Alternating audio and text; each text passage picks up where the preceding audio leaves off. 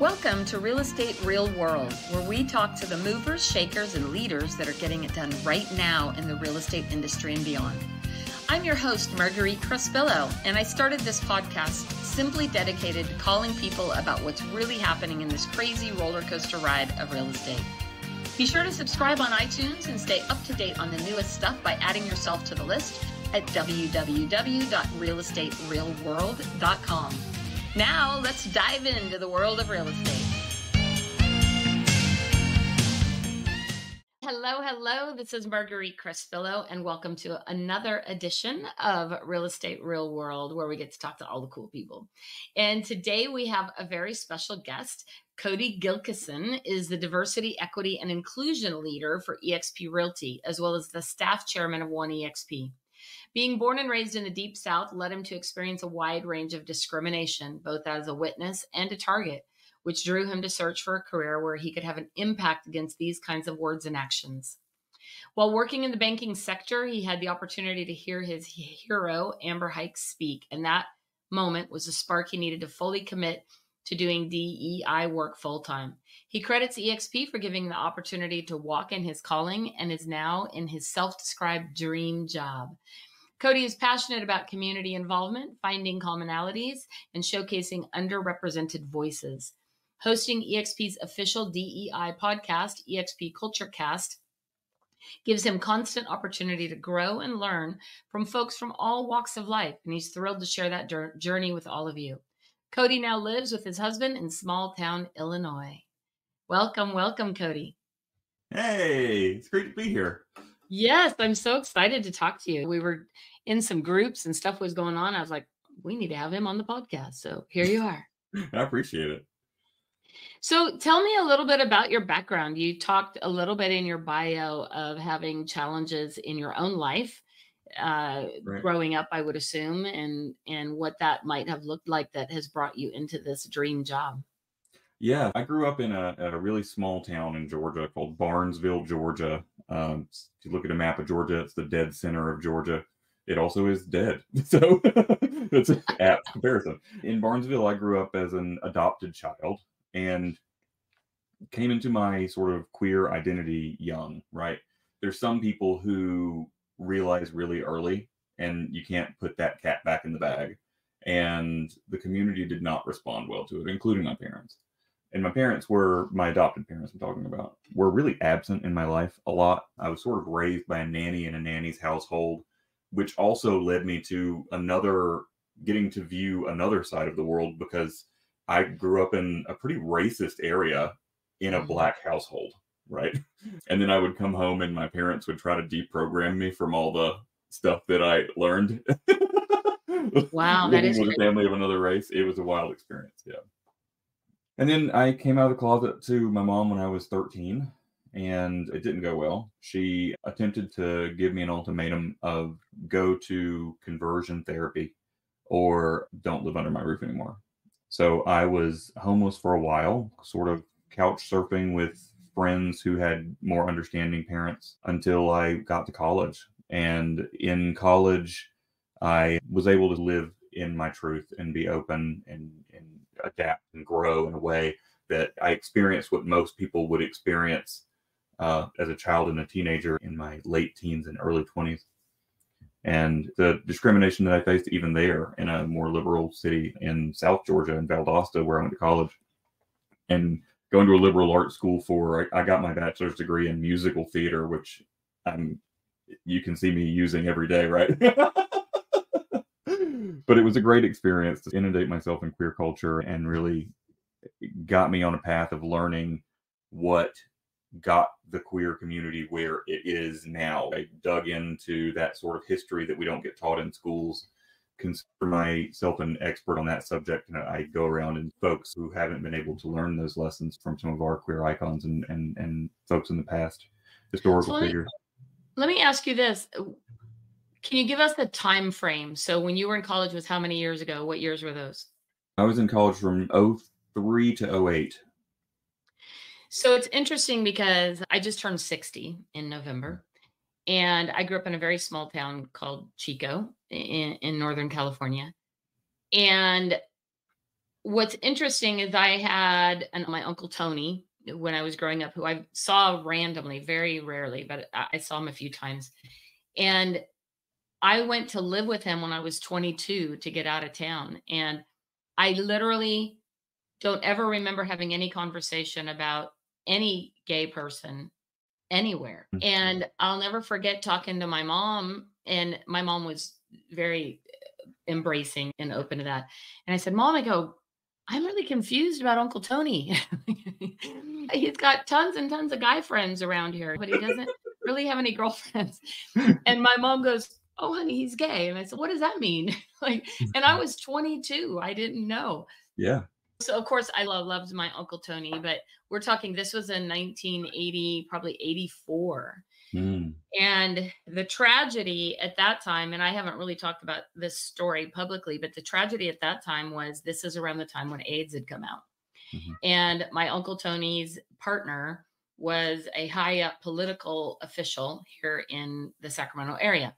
Mm, And my Uncle Tony got beat up in a bathroom in the Dallas, Texas airport. And what that did is it caused he apparently he'd already been positive for AIDS, but it exacerbated the AIDS at that time. So my uncle started having was basically in this isolated room in a hospital in Dallas. And my uncle's partner couldn't publicly go there to take care of him. right. And so here I am 22 years old. They fly me to Dallas to go get my Uncle Tony. And that's when I learned the whole world and how significant discrimination was. Because again, I was extremely naive and not just because of where I grew up. And the Right. times too were very different. I mean, Right. definitely you didn't talk about those things back in, Right. the 70s and 80s. And so it became this whole thing of trying to get my uncle care. And at this time, the hospitals weren't even prepared to take on AIDS patients and they refused treatment to him. It Mhm. was like this long, long nightmare. And luckily, I felt blessed that I was able to take care of him until he passed away in 1988. Mm, But that was my eye opener to the gay community and the gay world and what was going on. And people right. were horrible then. I don't know if you were probably young at that point, but at that point, people were, it was, oh, they deserve it. And all this kind of stuff, right? For being gay. It was that AIDS was basically God's way of clearing the Oh, gay yeah. population. You know all of this, but it was just it was so shocking to me, and I feel really blessed that I never saw that as okay. Like Right. from growing up with my mom, and I never saw any of that as okay. And so it was really sad how all the stuff that happened at that time. Mhm. The blessing Yeah. I was is mean, it that opened the doors to a lot more inclusion. Obviously, a lot has changed dramatically since my uncle passed away in '88. Thank God. it has. Yeah. And it's a rare thing with the queer community where it's a community that has always existed in the background in the shadows. And the first real time most people remember queer stories being all over the news is the AIDS epidemic, which is not a great coming out story for a community, No, right?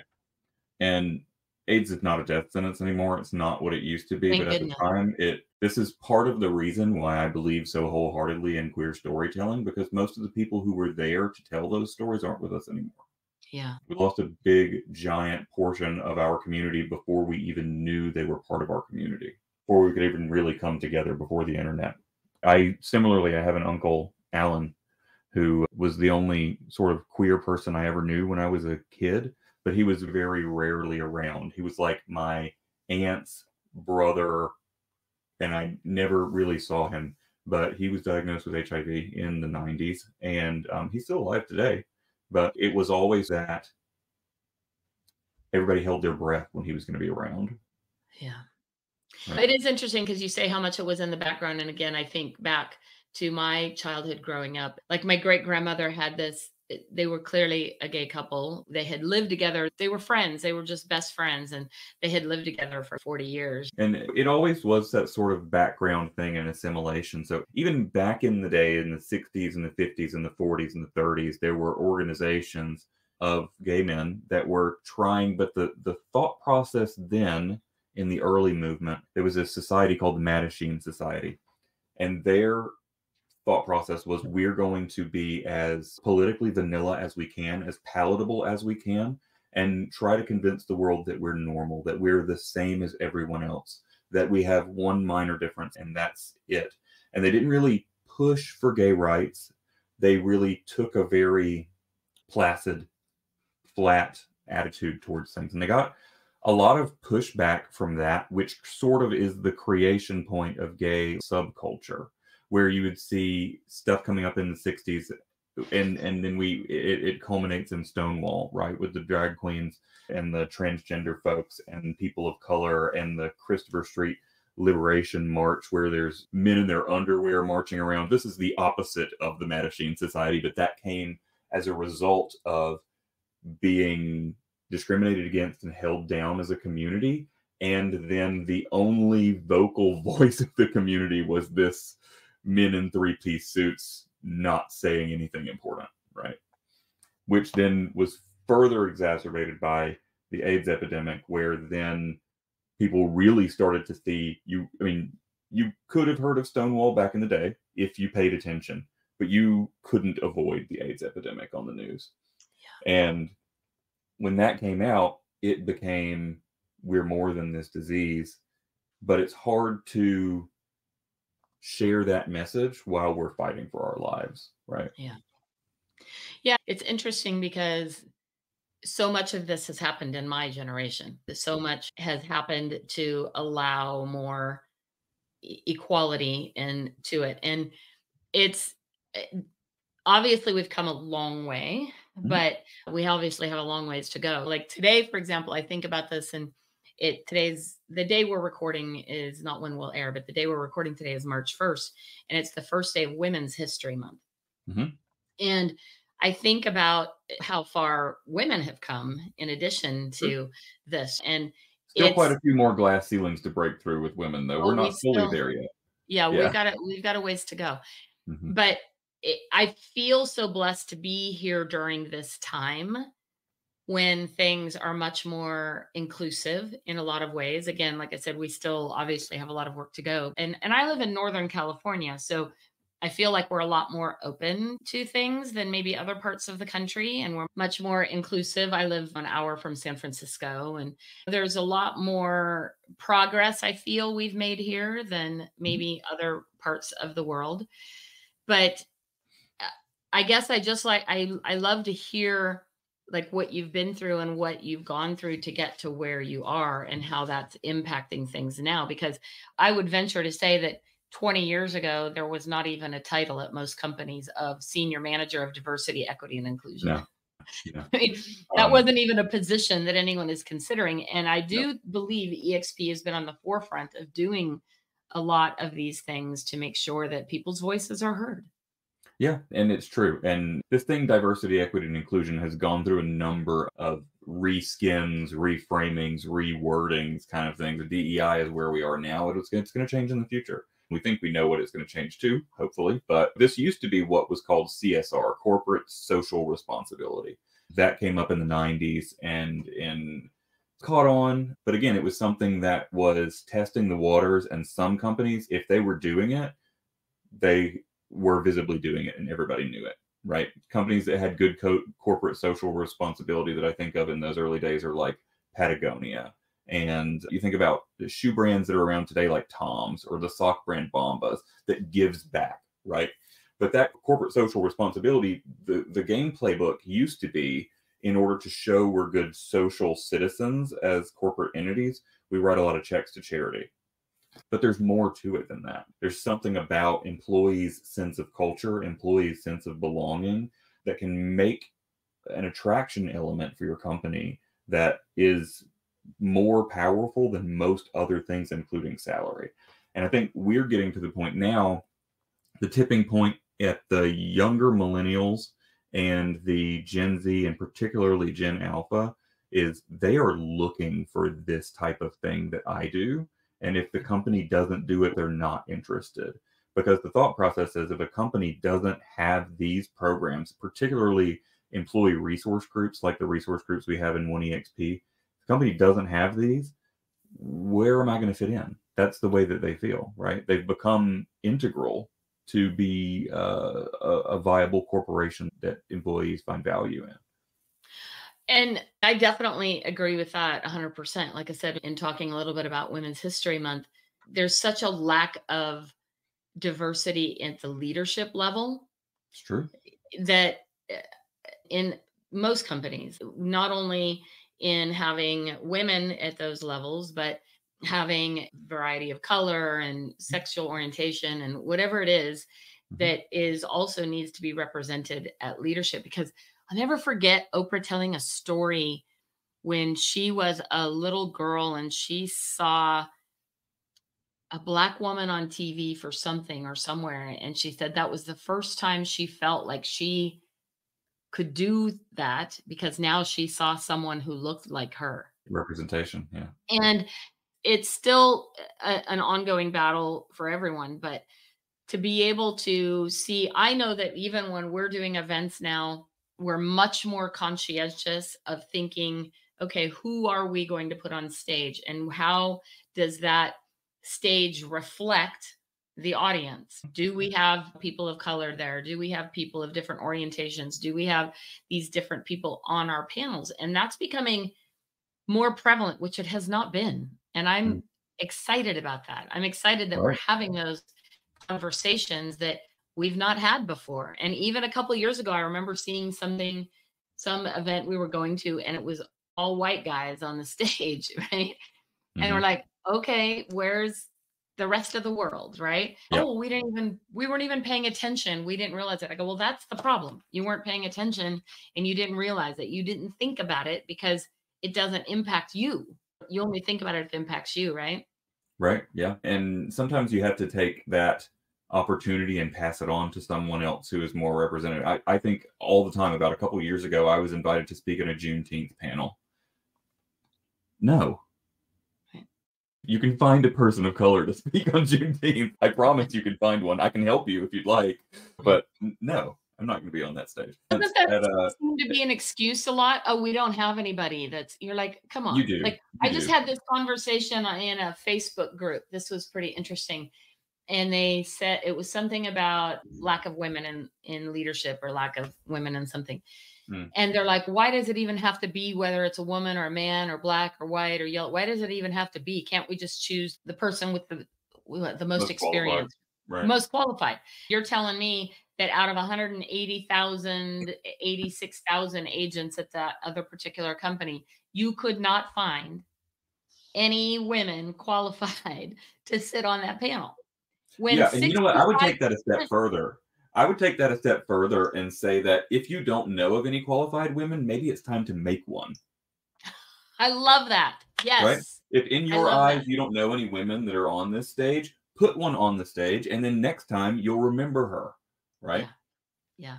That's it. That's the best response I've heard so far. That I love that because it's true. You don't see outside your bubble, I think sometimes. You don't see That's outside it. your little world and you don't see what other opportunities and potential are there. Right, and So representation absolutely matters. Like you told the story about Tim Cook, right? I remember as a kid seeing Elton John or Ellen DeGeneres, or we didn't have a lot of icons back then, but anybody like that was on screen and I was glued, right? That's why what I wanted to be as a kid was an entertainer because the only queer people I had ever seen were entertainers, yeah. right? And it wasn't even talked about then. I think the whole Yeah, world knew that Elton was clearly gay and many of the yeah. celebrities, but it was not talked about. It was a taboo Mhm. subject. You can go way back into Hollywood. I'm trying to think of the actor's name. I can't think of him, where he had an arranged marriage, so to speak, Mhm. so that it was never questioned. But I do feel like I said, like we've made a ton of progress, but we definitely have some way to go. So what is your official job? What is it that you do for EXP? What does that your title mean? So my title entails we put on events, pretty constantly at a constant pace. I host a podcast, of course, that consolidated a lot of event creation because rather than me doing a bunch of fireside chats, now I just have everybody on my podcast. That made the world of difference. But the bulk of what I do before the DEI department was started, EXP's official diversity, equity, and inclusion project was 1EXP. And 1EXP is our collection of resource groups, formerly called affinity groups, but we call them resource groups now to align with that corporate culture of employee resource groups. We just don't say employee because it's also for agents, right? They're primarily for agents. If you look at the makeup of our company is 90,000 agents and 2,200 staff. They're for agents, right? But so we manage those groups and make sure they're putting out good content and helping them with event production and being added to the communications plans and all that business, managing their budgets, and also reviewing when people have an idea for a new group that's something that isn't covered already by 1EXP. Then we help them build those groups from the roots up, right? Since I started, we've built 4 now new resource groups, from the Climate Action Network to the Healthy Mind Collective. And now the newest ones are EXP Capable, which is for folks with disabilities and their allies and friends and families. And the EXP Indigenous Network for people that are indigenous to any land, right? Native Americans and First Nation Canadians and Aboriginal Australians and all kinds of those folks with those backgrounds. Now that EXP is international, right? We're in like what, 27 countries, I think. Yeah, I think it's 27. That sounds right. Yeah. Yeah. And actually, I'm going to have Michael Valdez on the podcast in a few weeks. Ooh, I'm excited about he that. was my original boss. He's the guy that lifted me up to this position. Was he? Yeah. Oh, Yeah. I love him. He's one of my favorite people on the planet. Yeah. Yeah. To be honest with you, and this is a story that I tell that sometimes they don't love it when we tell stories about something bad that happened at EXP, right? But in my story, I started at EXP as transaction coordinator kind of role, right? I was an auditor for transaction coordinators.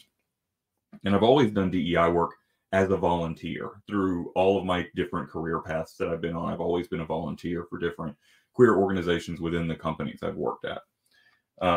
And I wanted to join the Pride Network, the EXP Pride Network, which is our LGBTQ organization. And look, I've led a national version of one of these. I think I could be a great voice to help propel this thing forward. And EXP told me, no, you can't join. Those groups are for agents. And I said, I'm sorry, that is discrimination. And I was loud about it and vocal about it. And I was like a bulldog and would not let it go, and had meeting with the people team and the HR folks. And eventually they said, I think we need to invest in a department. And Michael Valdez saw the drive that I had and heard the arguments that I made and said, you should just fix this problem. I love that. Right. That's where I wound up where I am. I finally am being paid to do the work that I've been doing at the 40 to 50, 50 to 60 hour range of my, but now it's the full-time gig. Michael's an amazing leader, and that does not surprise me that he pushed for that and backed you in that. He's an extraordinary human being. He's one of my favorite people on the planet. He's a titan of this company. I wish I had a quarter of his energy and his chutzpah. You know what I mean? Me too. I see him running around with an assistant trying their hardest to keep behind him at EXPCon or shareholders, and I'm like, I don't have the energy in my body. And he always looks amazing, does he not? He smells good. Always dressed. Yeah. I'll have to tell him how we were bragging on him on this episode. He's one of my favorite people, and he still has a hand. He's not my manager anymore. I'm now in the people team officially with Mike Bain, who I love, and I think Michael still has a big hand. He's the corporate sort of executive sponsor of 1EXP. He's one of the original framers of EXP, along with Glenn and Fee Gentry, and he has high-level budget approval over the corporate partnerships that we have, like the partnership that we have with ARIA and the LGBTQ plus Real Estate Alliance, and with NAREP and NAREB. He's our key ambassador for all of those relationships. Honestly, it's good stuff. So what is coming up for you? What's next for your division, your department? Is there anything exciting that you have going on? Yeah, I mean, it's Women's History Month. So we just got done with Black History Month, which was monumental. One of the things we've got going on is our company operates out of a virtual workplace. Like we had EXP World. Now we're moving into this new version, which is called Frame. And with us moving over, we have always had these sort of heritage experiences where you could go in and learn a little bit about whatever the month we're celebrating is. We tore down all those in EXP World and we're rebuilding them from scratch in Frame with all the new assets and stuff like that. And now the beauty of it is you don't have to have a pass to get in. Anybody can type in the website and go and see these experiences. And the Black History Museum was so inspiring to create. Every time I worked on an exhibit, even the stories that I did know, it's like I put them on the wall and I know that people are going to see this. And it gave me this feeling I've never had before. And if I thought that was inspiring, this Women's History Museum that just went live today is just magnificent. Me working with Morgan Johnson on my team, this thing, I'm so proud of this thing. We've got a lot going on for Women's History Month. We've got several. I didn't even know that was in EXP World. I just started getting in there. Now I'm so excited to go in there and see it. Yeah, for anybody that wants to go see it, you can see either of those. To get in there, all you got to do is exp.world, and then you can do /Black History Library or /Women's History Museum. Either of those experiences you can go and look at today. That is so cool. It's really great. If you want to see it, you can go check it out. You can reach out to either of us, or you can actually just go to exp.world. Black History Library or Women's History Museum. Okay. And you can go inside EXP World and check it out. That's amazing. Because I remember a few years ago, my sister lives in Alexandria, Virginia. So we went back there and went through the Smithsonian. And I was speechless almost the entire time, going through both the Black History section of the Smithsonian and the Women's History section of the Smithsonian was incredibly powerful. So I'm excited to go in and see this inside EXP World. Yeah, it's great. And the Women's History Museum, we even gave a special shout out to the women of EXP that I think is a really powerful moment of founders of our different 1EXP resource groups who are women, as well as current leadership who are women. And I'm happy to say that at EXP, our 1EXP resource groups, all 14 of them, it's 76% female. Wow. The leadership. And that number's about to go up on Monday. We're bringing another one in. So you said there are 14 resource groups. Can you name them all off? Oh my gosh, off the top of my head. I can do my very best. Oh my gosh, if I leave anybody out, they're going to be so mad. I should probably just pull up a list. So and let's read it off because I'm genuinely curious. I don't even know what all those resource groups are, but I'm inspired. Yeah, most people don't. That's the thing. In the company, we have that. Yeah. Okay. So starting from the top, we have the EXP Asian Network. That one is great. It's run by Garrick Yan and Huey Nguyen. Then you can move down and we have the new ones that I talked to you a minute about, or the Climate Action Network, which puts on a ton of great information about green homes and how agents can use their superpowers to change the world for the better using green technology. The EXP Healthy Mind Collective, because I think mental health could not be more important at the moment, particularly for real estate agents experiencing burnout and depression and all of that business. Then we have the EXP Young Professionals Network. That's both for people under 40 and for new agents young in the profession as well. And I tell everybody that group is not just for, all of our groups are open for anyone. Young professionals in particular, if you are someone who is over 60 and you think that you don't have anything to learn from a millennial or a Gen Z, I would beg you to go to one of their Friday mastermind meetings. They have mastermind meetings with people from all the kind of different backgrounds that, I mean, these will make you an icon. Yeah. Period. Then on the other side of that, we have the EXP Seniors Network, led by a really talented, really devoted crew. That's a group where you can go in and drop a question and you'll have 36 people answering you within the hour. They are devoted, right? That's a great group. Then we have EXP Latino, led by some of our real alpha agents. That's a powerhouse of a group. Has a real sense of community. We have EXP Middle East. We're currently looking for leadership for EXP Middle East. That one's we've yet to identify who is going to be able to take the reins of that group, but We do have it, and they are active, and we do put on events for them. We're just on the lookout. We also have EXP Military Network, which is gigantic. EXP Military Network has state squads in every state and some international squads as well. They also have a major presence for military spouses, which is huge. And military spouses are one of those untapped markets for agent attraction that people don't think about, right? Yeah. They have, I mean, these women with their husbands deployed have all the time in the world and want to do some good. And that's a key demo for agent attraction for real. And then we have the EXP Pride Network that we talked about, the LGBTQ network. That one also has brand new leadership that are young and hungry and ready to go do some damage. We have EXP South Asian, which differentiates from Asian because we're talking about India and the Philippines and those countries, which are culturally very different. Asia's a big place with a lot of different cultures, right? So they're split out in those two groups. And be remiss not to mention the Black EXP Network, or otherwise affectionately known as BEN. And marquee project is the Agent Accelerator Academy, which is the most profound path to icon that we offer. And it's open to more than just Black agents. And one of the great things about it is it's that intrinsically Black experience of storytelling and oral tradition. Because if you graduate from the Agent Accelerator Academy next year, you're the teacher of the Agent Accelerator Academy, and so on and so forth ad infinitum. So everybody learns. It's that climbing while leading kind of thing. And then the two new ones are EXP Capable, which we mentioned for folks with disabilities and their parents and loved ones and friends, and the EXP Indigenous Network for people of Indigenous communities from all over the world. I love it. Yeah. I had no idea. I've learned a whole lot today. I knew that there was a lot going on, but I wasn't really clear on all these different resources. Every day I'm finding out new and incredible information for all of this. Yeah. So, and you may notice that one group is really not mentioned, and that's because we are under construction and in the process. We've been building in the background for almost a year and a half now. And in March, for Women's History Month, we will be launching the all-new EXP Women's Impact Network, which is going to be the powerhouse of powerhouses. Obviously, real estate agents are 65% female. So this group is going to be big.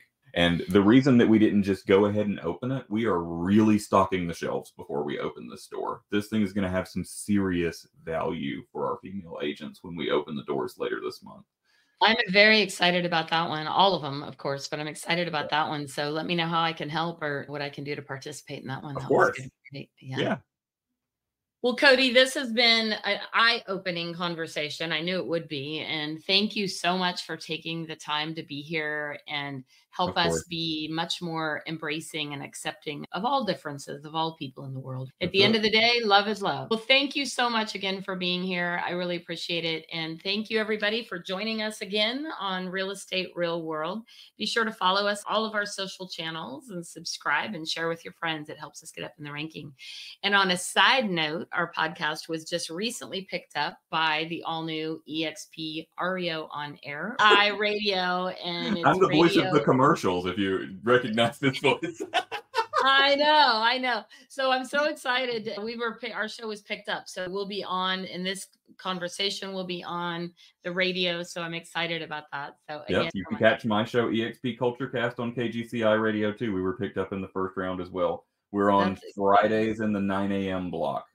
I think I'm on Mondays at 8 p.m. is what I was told, but I've also been told that they're moving the schedule around a lot. That's going to change. So not to be committed to that specific time, but I was really excited that they launched yesterday. So it's exciting. So again, thank you everybody for joining us on Real Estate Real World. Go out and make it an amazing day. Thank you for joining us today on Real Estate Real World, where we talk with masters and leaders in the real estate industry and beyond on how we can raise the bar in our industry. Please subscribe over on iTunes, and while you're there, be sure to give us a review. Your reviews encourage us and help others to find our podcast for show notes and hot topics on what's going on right now in our real estate industry. Also, hop on over to www.realestaterealworld.com and add your name to our email to get early advance notice of upcoming podcasts. Thanks again for listening, and go out there and be a part of the elite masterclass and raising the bar on the real estate industry.